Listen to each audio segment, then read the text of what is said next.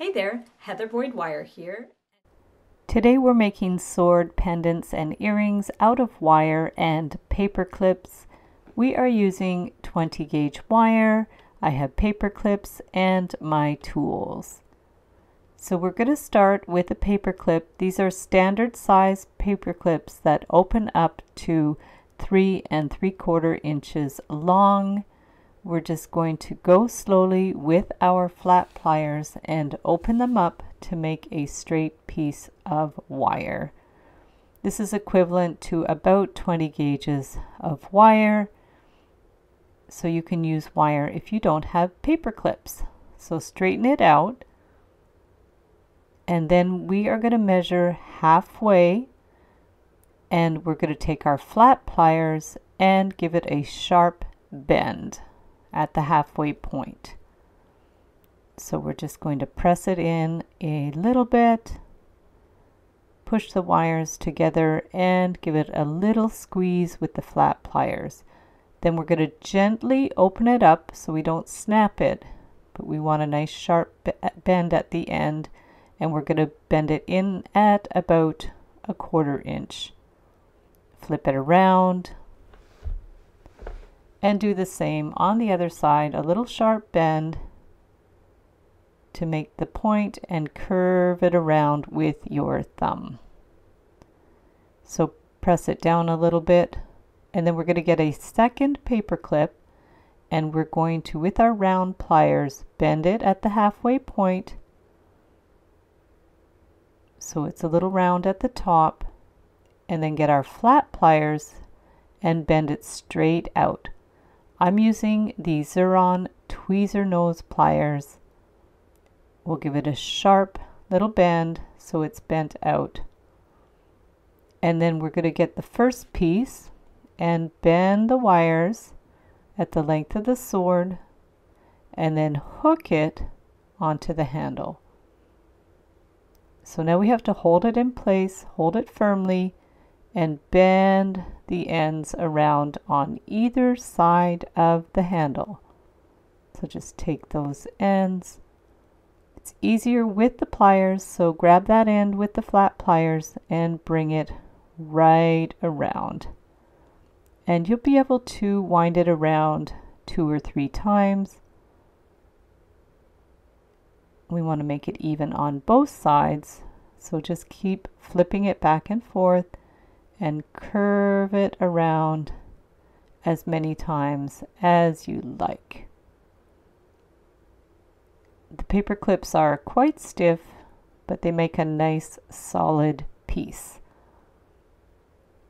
Just keep going around, pinch it in, and then you can clip those ends. Don't use your best cutters for these because paper clips are made of stainless steel wire and they're very stiff. So now you could pull those coils in together, pinch them in, do any little adjustments that you need so it looks nice and clean and even. So there we have the base part, and then we are going to curve out the handle to make it look a little more fancy. So getting our larger round pliers, we are going to make a couple of little loops on either side. You can measure them to make sure they're at the same distance. Bring the loops around,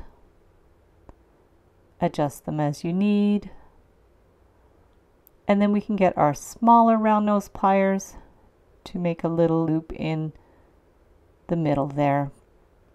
It's like a little mini kind of spiral.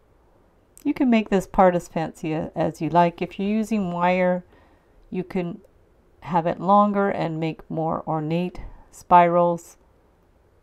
You can make them larger if you like.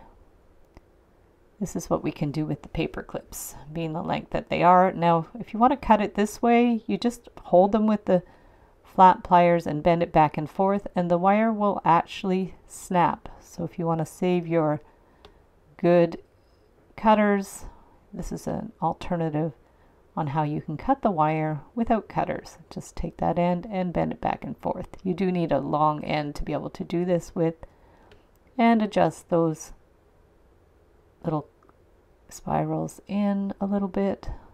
Make any other adjustments.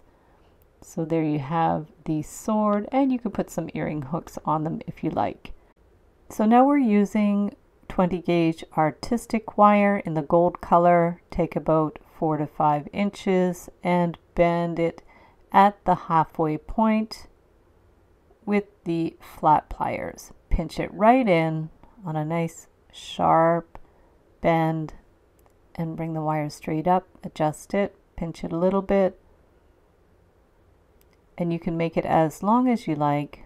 We're just going to take that wire and bend it to either side. So bend it straight out at a right angle, and then we're going to clip those ends. You could clip them to about 3/4 of an inch, depends on how big you want to make the sides and the loops. And then we're going to take the round pliers and just make a simple loop. We're not going to do a spiral for these ones, but you can do the spiral if you want. So take the round pliers, hold the end, and bring it around into a loop. So now we have our base, and from there we'll take another wire, 20 gauge, could be about 6 inches, 6 or 8 inches, depending on how big you want to make your sword.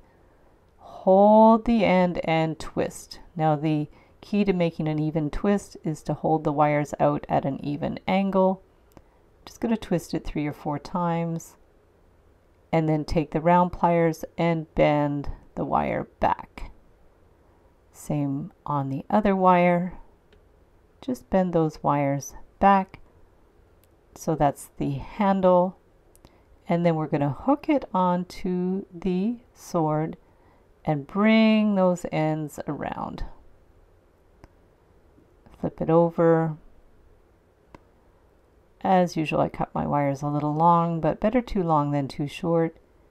And just twist it around 3 or 4 times, depending on how many coils you want. So you can keep flipping it back and forth and adding another twist if you want. Depends on how much wire you have, how much space you have. Keep adjusting it as you go. Decide to do another little round there. As long as it's even on both sides. Bring it up, and then you're going to clip those ends and clip the other end there. Get our flat pliers to pinch in those pokey ends. Pinch in the other little pokey end. Do any adjustments that you need. And there is the sword.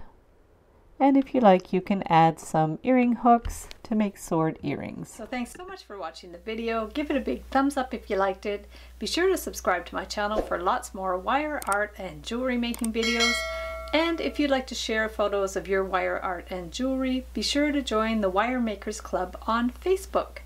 And if you'd like to check out my work on Etsy, my husband and I specialize in custom wedding cake toppers and funky jewelry. I also have a mailing list, so if you'd like to sign up below, I'll send you my Wire Art Essentials ebook. So thanks again for watching, and we'll see you the next time.